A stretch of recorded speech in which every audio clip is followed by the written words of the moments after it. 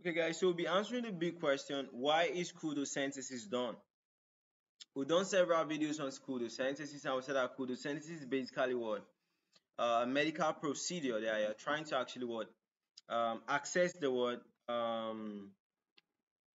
space or cavity that is behind the vagina.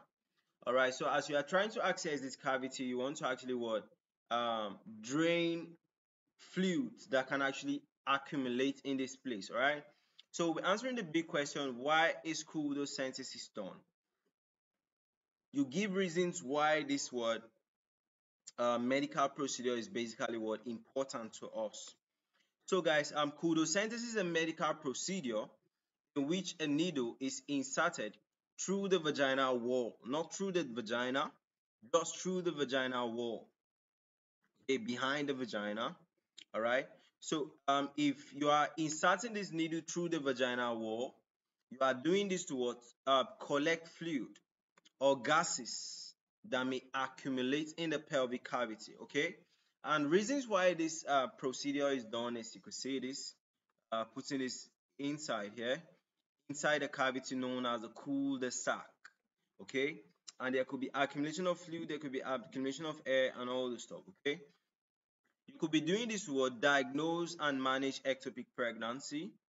You can be doing this to drain blood and fluid from the pelvis due to miscarriage, rupture of an ovarian cyst, or other gynecological conditions. Okay, they can also be doing this to relieve pelvic pain or pressure, which is caused by fluid accumulation. You can be doing this to collect fluid for diagnosis testing, such as cases of suspected pelvic infections or cancer. So if there's cancer or if there's anything and there's accumulation of fluid in the cul-de-sac or the cavity behind the vagina, right?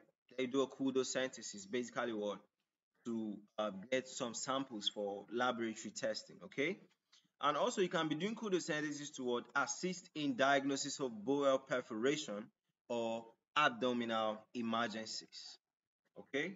Now, this procedure is usually done under local anesthesia and ultrasound guidance to ensure accurate needle placement and minimize potential complications. All right? Culdocentesis can provide valuable diagnosis information and therapeutic benefits, helping healthcare providers to manage various gynecological and obstetrics conditions. All right? So that's it about answering the big question: why is culdocentesis done? Okay, or you could say that okay, reasons why we do culdocentesis medical procedure. Anyone. All right, so that's it, guys, and bye for now.